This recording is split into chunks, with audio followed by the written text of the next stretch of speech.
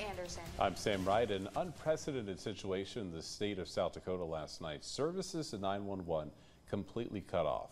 An outage that spanned the entire state, with Nebraska and Nevada also experiencing the same thing. An emergency alert was sent out to area cell phones, notifying them to call or text Metro Communications in case of an emergency. The outage lasting just over 2 hours and full service not restored until after 11 p.m. Just this afternoon, we've learned the cause of the outage that affected South Dakota, Nebraska, and Nevada. It all stems from a construction site in Kansas City, Missouri, and caused outages for over 2 hours. Our Cooper Sumer has been following the updates, and he has our top story here at 6. Cooper. Yeah, Andrea and Sam, workers installing a light pole in Kansas City accidentally hit a fiber line and knocked out 911 services to South Dakota, Nebraska, and Nevada. A communications company that provides 911 services to those 3 states confirmed the cut, as first responders here say they navigated the challenge and still kept response times quick. To our knowledge, we have never experienced an outage of this magnitude or duration. Wednesday's 911 service outage might have been one of the biggest challenges that Metro Communications and first responders in Sioux Falls have had to face in a long time, according to Fire Rescue Assistant Chief Mike Gramlich.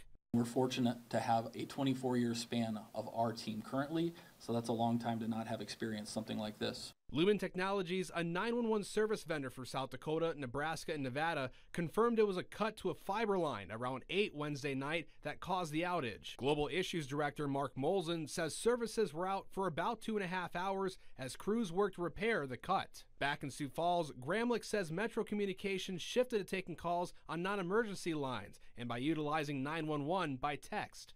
Metro Communications staff's expertise and ability to shift calls to our admin line and the availability of 911 texting provided the same dispatch services our first responders receive on any other day.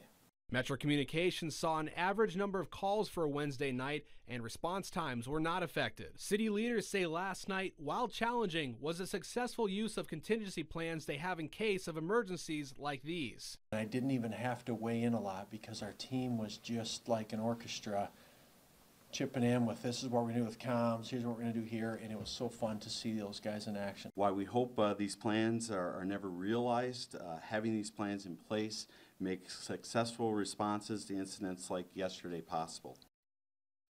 Now, the Federal Communications Commission says it started to investigate the outages in South Dakota and other states, saying that it's vital that people be able to call 911 whenever they need to. Coming up later on Dakota News Now, our Parker Brown looks at more on the infrastructure behind 911 services. Andrea and Sam. Cooper Sumer for us this evening.